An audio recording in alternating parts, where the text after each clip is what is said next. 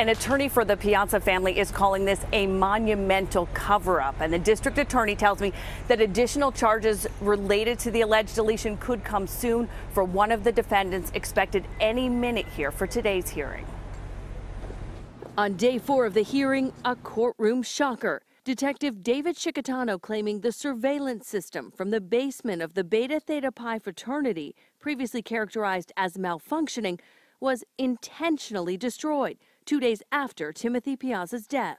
On the stand Thursday, the detective was asked what happened to the footage in the basement, responding, it appears to have been deleted, adding the unidentified suspect is one of the defendants already in the courtroom. The FBI is now analyzing the security system. The big question becomes what could be so bad on it that it needed to be deleted versus the video we've seen, which naturally was pretty horrible. Video from other cameras on the first floor of the house has been the crux of the prosecution's case, alleging fraternity brothers forced 19-year-old pledge Timothy Piazza to drink in excess, then ignored his injuries after he fell down the stairs into the basement. It's a game changer if we see on the videotape the kinds of things that we see in the first floor.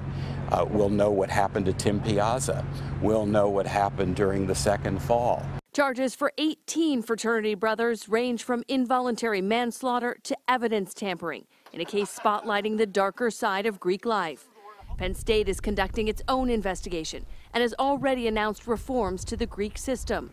The contentious preliminary hearing now entering its 5th day.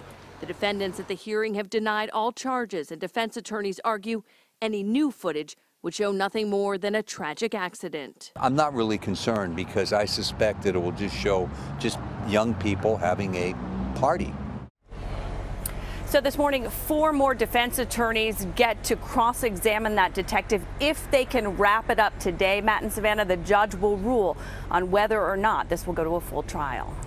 Kristen Dahlgren in Pennsylvania on this story for us. Kristen, thank you very much. Hello Today fans, thanks for checking out our YouTube channel. Subscribe by clicking that button down there and click on any of the videos over here to watch the latest interviews, show highlights, and digital exclusives.